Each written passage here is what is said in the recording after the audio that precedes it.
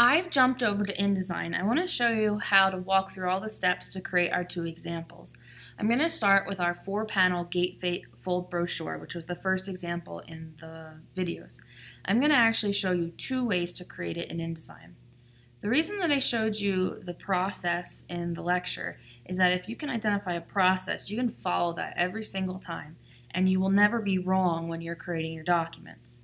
However, I do want to point out that there's actually a couple different ways that you can approach creating brochures. I would say there's probably 3 ways, and maybe if I have time in the next video, I will show you the third way as well. But I do want to show you the 2 options. So we're going to start with the option or the process that we followed in the lecture. So in the lecture, we are to create an InDesign document that has the correct number of core pages for our design. And in the lecture, we decided that we had a 4-page brochure that has a fold-out panel on the front and the back of those 4 core pages.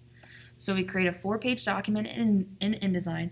I created a document that's 4 pages, facing pages. It has standard margins, bleeds, whatever you want for your project, and I made sure it had facing pages. Now, once I have the core of the book established, I'm going to add 1 page 4 times until we have enough pages to account for the extra panels. We have 2 extra panels, so we'll have 4 extra pages.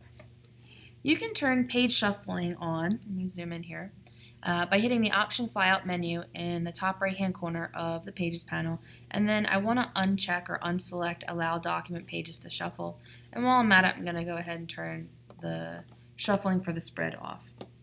I'm always going to work my way back to front, and so in my 4-page core, I established that I need to have a fold-out page off of the left side of page 4, the right side of page 3, the left side of page 2, and the right side of page 1, as per the diagram that I drew in the lecture. And if you need reference for that, go back a few videos until you find that picture. So I'm going to work my way backwards. I'm always going to grab the last page in the document, and I'm going to work with page 4, and then 3, and then 2, and then 1. So to drag and drop, you're going to drag, and then the only difficulty in this is you need to make sure that when you get close to page 4, you don't want to see a vertical line. You want to drag closer until you see a C-shaped bracket, and then you can drop, and it will let go. Now this is the reason that we have to work backwards. My new page 4 is the page that I just dropped, and the page that I was just attaching to that was page 4 is now page 5. You can't prevent that at the status that we're at right now, and so working backwards will prevent any confusion. So now I'll grab the new page 8, which is whatever the last page in the document is, and drag it and attach it to the right-hand side of page 3. And then we can repeat that by attaching to the left-hand side of page 2, and then the right-hand side of page 1. Now I want to show you how to do the same thing but in a different way. So this approach works. We have our 8 pages. We can identify the page numbers, etc. I am going to undo until I get back to my 4-page core. And when we created the 4-page core, I said one of the processes was, or one of the steps in the process, was to identify where your spine was going to be. Let me jump back to the lecture so I can show this to you.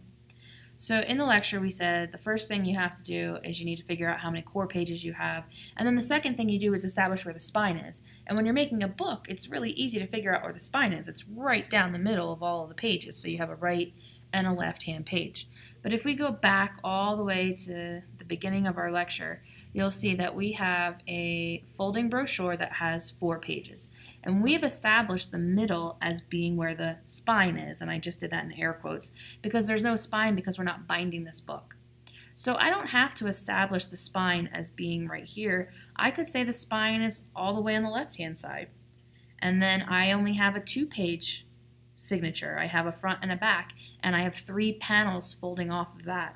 I can follow the same process to establish what the layout would be if I have a 2-page signature, which is kind of an oxymoron in this case, and then I could establish that my spine is right here or right here. And when you do that, the process is the same, but you'll get a different look in InDesign. And what will happen is you'll end up still figuring out that you need, so let's delete these pages here.